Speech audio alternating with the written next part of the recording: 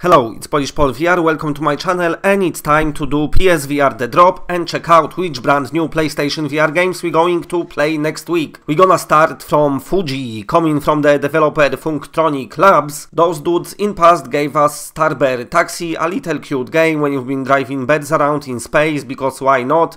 This is something else. You travel in between biomes, and in those biomes you finding some seeds. And then when you find the seeds, you're gonna take them with you to your own personal garden, and you're gonna plant them, and the garden gonna start looking nice and shit, and that's what you're gonna be doing in this game. Many describes it more as an experience, not a game, but also many saying that it's actually quite fun to play and quite enjoyable little story. So this will be with you on December 10th for the price of $14.99. That's the Steam price, so I'm assuming PSVR price should be similar, something like that, you know, $15. Anyway, another game is Space Shuttle Commander Hubble Telescope Missions. So this is already out in Europe, but it will be coming to US, and I already review it, and I need to call something out because it's starting to annoy me too much now. This game, just like many of PSVR games, don't look nothing like the trailer at all, and I don't mean that they like reformatted the pictures so they look a bit different. It's a completely different game with these trailers. It shows you beautiful looking game, but in real game there is no of those shadow effects and all those nice skin effects and all those super awesome lightning and stuff. No external shots of your shooter, you just sitting inside, everyone looking blunt and blurry. On trailer it looks sharp as fuck.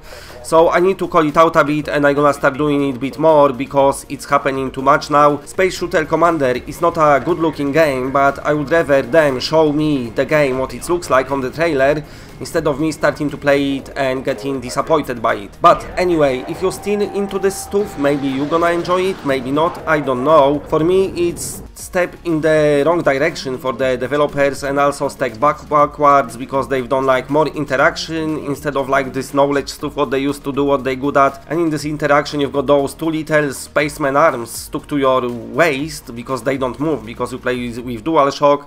You've got those bad graphics, terrible control, and everything is just like blunt. It's not interesting at all. But anyway, it's coming out next week in US on 11th for $24.99. Okay, and also on 12th of December, worldwide coming touring cards. Now, I spoke about this game a lot on this channel.